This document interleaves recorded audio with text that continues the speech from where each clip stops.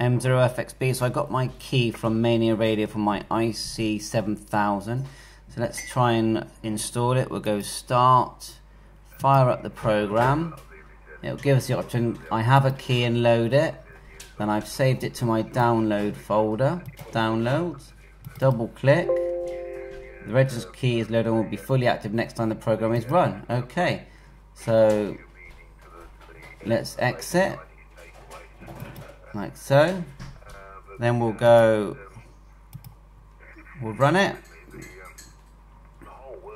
It does say operator Andreas, got my call sign, so everything is there. Now I haven't really used this program yet.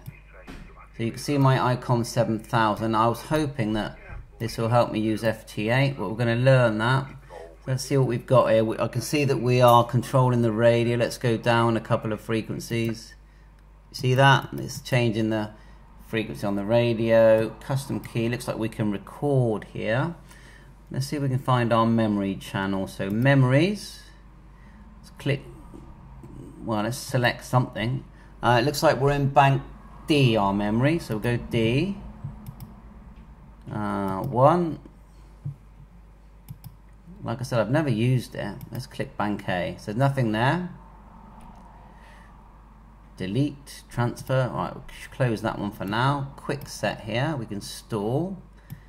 PTT. What's interesting? For RTTY.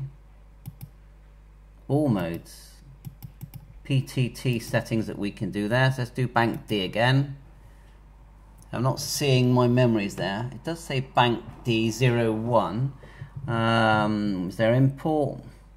Save to file. Import. Let's try it. Let's just go start. No, that's not going to work.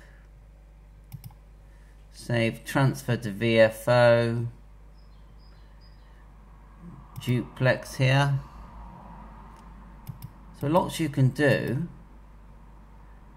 Import, export, load file, saved file. So you can save a file of whatever you've got.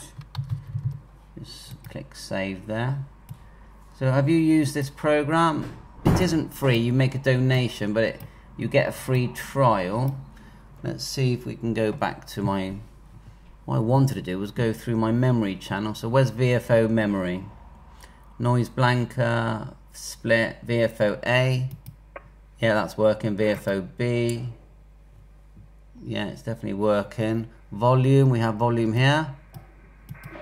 Yeah, that's working. Squelch, power. Keep the power low. RF. Band stacking. Default. Now where is memories?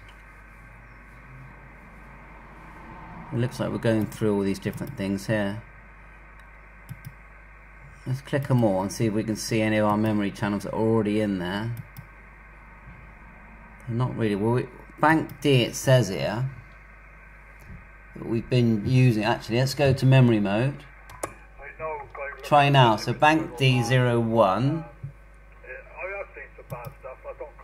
Apparently it brings it all in live. Load file, save file. I'm not seeing anything here. This is where I'm expecting to see them. Remap, transfer, save, synchronize. Let's try that. Function is available full. Oh, so you do have to. I have a key. Let's put it in and see what it does. Downloads. Oh, that worked. Okay. So let's do synchronize again. Start. It's still doing that. Maybe I have to try and we'll exit it again. Then we'll start.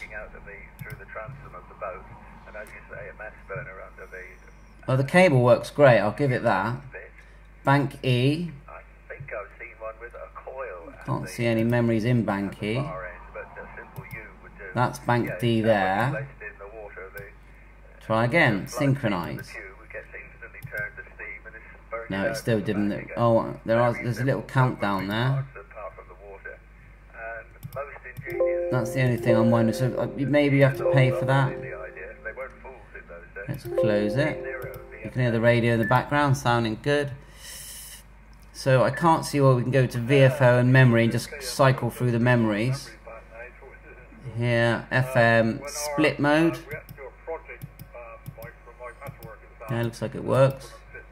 Duplex, plus and minus, reverse, previous, AGC, power signal meter. That's DB3WR, which is quite weak to me.